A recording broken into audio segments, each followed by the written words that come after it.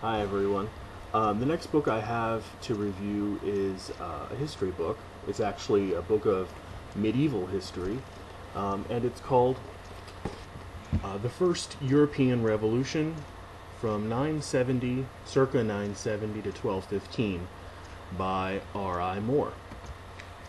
I've always had an interest in medieval history, and most of what you can find, at least in popular bookstores, is sort of um, the sort of romantic side of medieval history, the knights and the Knights Templars and all of that sort of romantic stuff. But it's nice when you can come across a book like this that actually um, is a little bit more rigorous and can uncover some details that you might not otherwise have known. For some reason, it's been almost second nature to think, at least since the time of Jacob Burckhardt, the historian of the 19th century who wrote the book The Civilization of the Renaissance in Italy. For quite a while, that the Renaissance has been this sort of single-handedly bringing about an end to the Dark Ages, which sort of loomed for a millennium after the fall of the Roman Empire. There have been occasional attempts at revising this historical conclusion, most notably probably by Charles Homer Haskins in his book The Renaissance of the 12th Century, which offers up a lot of details on really complex changes in science and technology and church life and agriculture which occurred during that time. In fact, some historians claim that the Renaissance to which Haskins refers in that book is actually only the third in a series of medieval rebirths. The first being the Carolingian Renaissance and the second being the Ottonian Renaissance, both of which were very intellectually and artistically important in their own day. R.I. Moore's book, The First European Revolution, picks up Haskins's revisionist themes and broadens his timeline a bit. As you can tell from the subtitle, we're talking about almost 250 years of history from 970 to 1215. And it stretches it from the end of the end of the 10th century to the beginning of the 13th, in order to be able to discuss a wider range of cultural phenomena.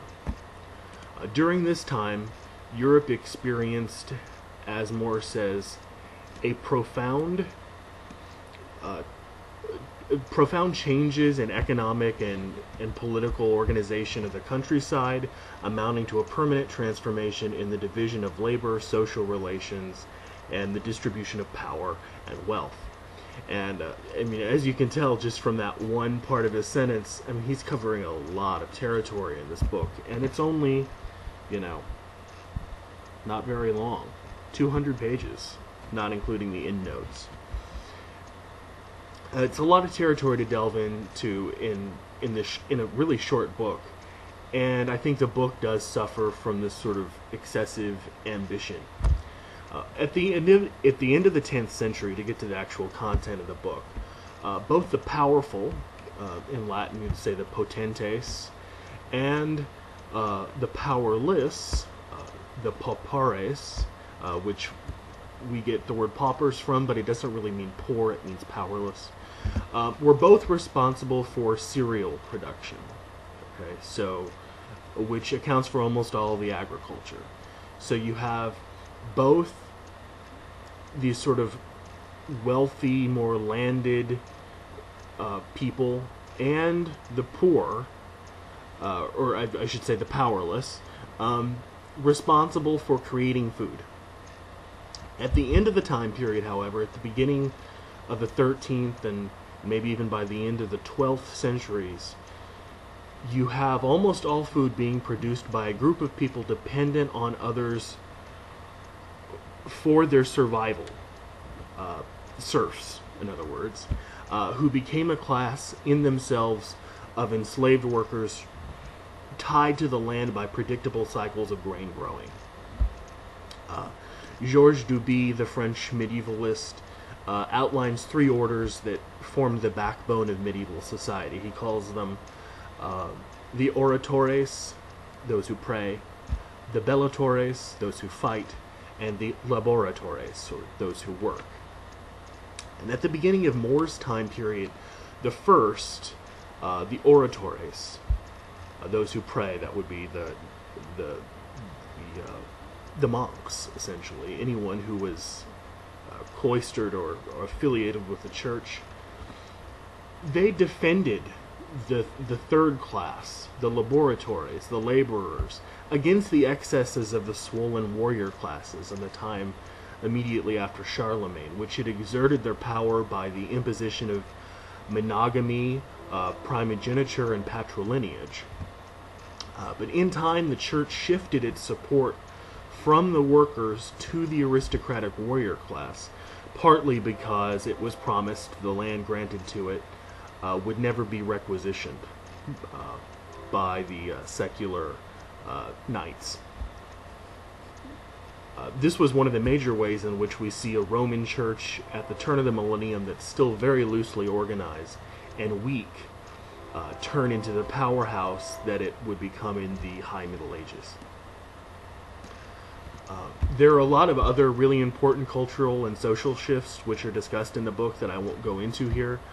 Suffice it to say that the book establishes a lot of history that's sometimes left unsaid, coming up through the beginning of the Middle Ages, and fills in a lot of the blanks concerning how the church grew to be so powerful over a relatively short period of time.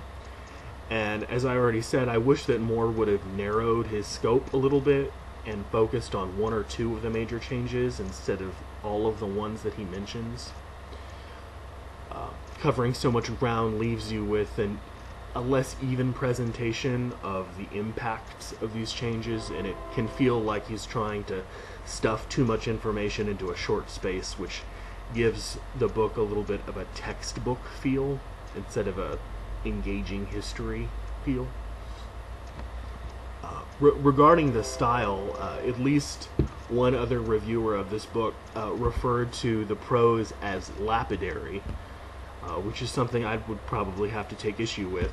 I found the writing a little bit dry myself, or a lot dry, to be honest. But it is one of the few affordable books aimed at a non-academic audience, even though it is rigorous, that covers this material. I mean, it's you don't find many books on sort of revisionist medieval history that sort of reconfigures the way you think about it. So for that reason, the fact that it's accessible for non-scholars, I appreciate it for that. More has apparently written other books on heresy in medieval Europe, which look interesting too, so if heresy's your bag, definitely check those out.